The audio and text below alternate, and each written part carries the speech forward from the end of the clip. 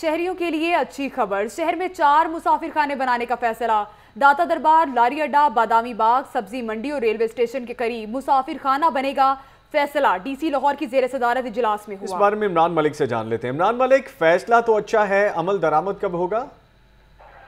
जी बिल्कुल नवीन निजामी, ये बहुत बड़ा फैसला आज हुआ है और शहर में जो इस वक्त मुसाफिर खाने बनाए जाएंगे ये LDA औकाफ और जिला इंतजामिया की जमीनों पर बनाए जाएंगे। मुसाफिर खाने 10 मरले से 1 कनाल की स्टेट लैंड पर बनाए जाएंगे और ये लैंड जो है, जितनी भी लैंड वागजर करवाई जा रही है, इसमें चार जो है मुसाफिर खाने बनाए जा रहे हैं। मुसाफिर खाने दाता दरबार, लारी अड्डा, सब्जी फ्रूट मंडी, रेलवे स्टेशन के करीब बनाए जाएंगे और यहाँ पर बाकायदा तौर पर क़यामत वाम का भी जो है वो देखा जाएगा। इसी तरह ठोकर पर भी जगह का तयन कर लिया गया और इस वाले से AC को हिदायत जारी कर दी गई है।